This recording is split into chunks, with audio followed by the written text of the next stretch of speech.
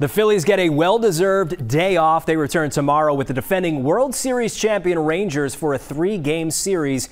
Yesterday, they finished off the Nats with a sweep at CBP. He's just barreling up everything, you know. He's seeing the ball really well, and yeah, he's having really good at bats.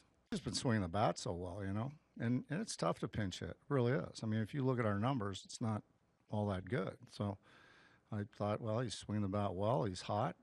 Might as well stay with him. Amazing, man. I mean, so cool. Guy comes back up to the club and does what he does. You know, he came up when Harp was having his baby, and I think he hit a 3-run homer and made a couple good plays. And then obviously last night what he did was amazing. And then tonight hit the ball everywhere. So it's been really fun to watch him.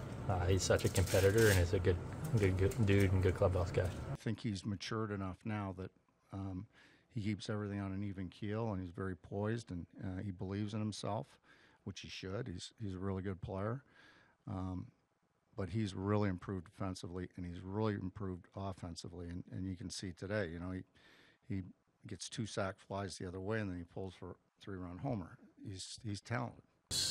Kind of a little bit of the preparation, maybe. I think just kind of understanding where the ball's coming out of the guy's hand, and you know how it's getting to me, and just kind of, you know, a little bit maybe better of a plan and things like that. And I'm just kind of a little more calm, a little more prepared, and I just kind of am able to use the whole field a little bit better now. Really want to get off to a good start, meaning playing well as a unit, as a team, and we've done that. And so again, we've been fortunate in games that we haven't played well to still win games. So we're finding a lot of ways to win games, and that's good. That's the, you know, it shows you it's a good team.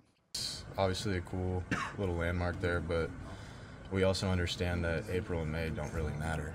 I mean, as much as it matters to get out to a lead, and you know, every win counts. It's a long year, and you know, we're looking to play our best baseball down the stretch. First time that we've, like I said, we've been in this position this early, and